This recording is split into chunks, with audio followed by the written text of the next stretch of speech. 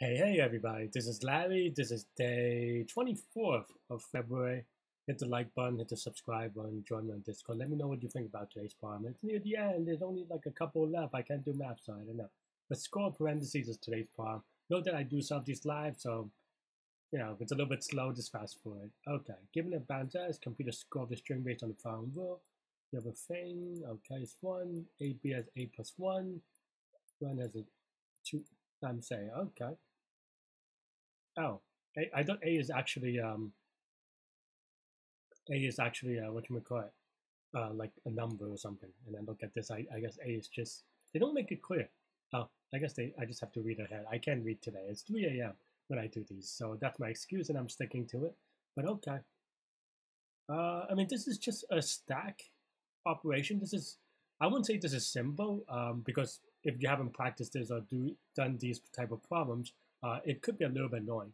But I would say it is probably expected on an interview. So definitely make sure that you're able to solve this from scratch.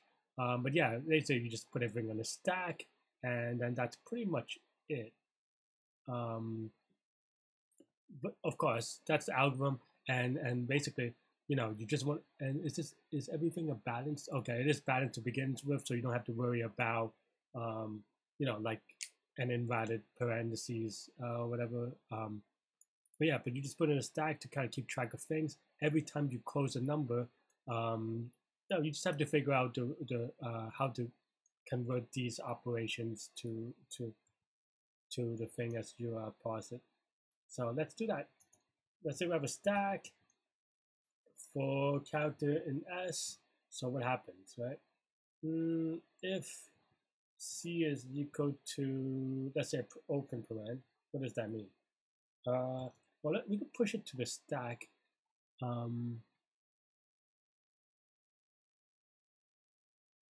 Yeah, we should push it to the stack. I think there's a couple of things that we can do as well. Let's see. It's a little bit annoying. I mean, there are a couple of ways to do it, and so I would also say that the way that I'm going to do it, it might not be the way that makes sense to you, but I'm trying to figure out whether I should keep the score on the thing as well, or yeah, because basically what you want to do is when you get the right parents, you want to collapse them, right? And this is way out. Oh, I guess I have this here. That's why I pasted. When you collapse them, then you have two numbers each to each other. If you have two numbers next to each other, you just also combine them. And if yeah, and I think that should be good enough. Yeah, okay. Let's do something like that. So a parent. So then that means that okay. Uh, we could push push a push push the open parent on it, and then continue. If this is a closed parent, that's when we're going to do all the magic. So let's think about the cases. So okay, so the case is that we're going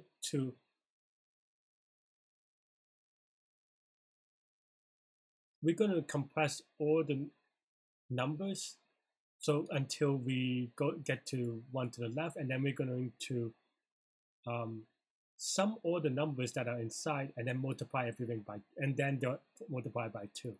So we're going to do that. So while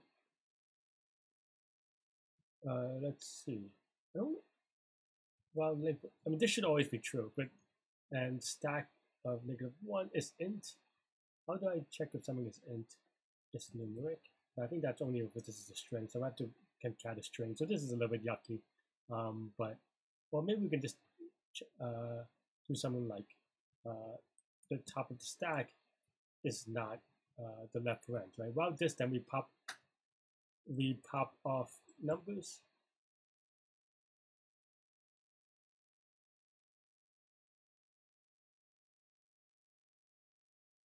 Okay, I think this is a special base case, so we have to do that. I was thinking about whether I can kind of roll it in together, but I guess not. So if again, it should be true, but I just wanted to. Then we just pop it off. We append the number 1 for the base case, and then we continue. Otherwise, we're going to keep on popping off numbers, summing them. So let's do that. Total 0, 0, total stack that pop. And then now when we get the right parents, then now we can multiply everything by 2, right? Make sure that we pop, and then put in the total. And I think at the very end, we just have to return the sum of the stack. I think that should be good. But that, you know, let's give it some test cases, of course.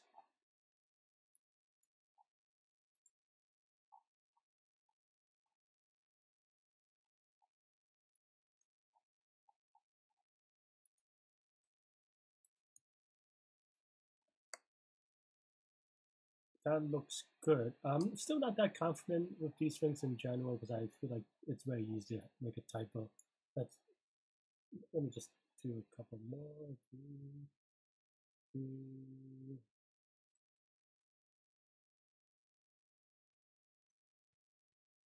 Look at that fishies or something. I don't know. But okay, I guess that looks okay. Let's give it a submit. Cool. Yeah, so what is the complexity? Well, we push everything to the stack at most once, and then we pop it every time, right? So, and we're only going to pop everything at most once. So, yeah, if you look at this loop, right, we only append once, and then, this gets continued, or something gets popped. So each item on the string will either push or pop one. So this is going to be linear time. And stack is also going to be linear space because it may just go through like half the string with just like open parens, right?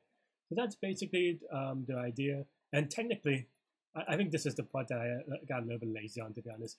So what happens is that at the very end, you have all the, you have something like this that's going to leave, on the stack 1, 1, 1. So then you just sum it all up. I think the more clear way to do it is, you set another total while length stack is greater than 0 and total and then just return total. That's basically what you should do if you want to be programmatic. I mean, obviously this is going to be the same, and except for that this technically, goes from the bottom or the top down from the back of the stack. But we do it this way so that it's more with the same API that the stack would have. So yeah, linear time, linear space. As I said, you should probably be familiar with this problem. So let me know what you think, and I will see you later. Hit the like button, hit the subscribe button. I hope stay healthy, to good mental health, and I will see you next time. Bye bye.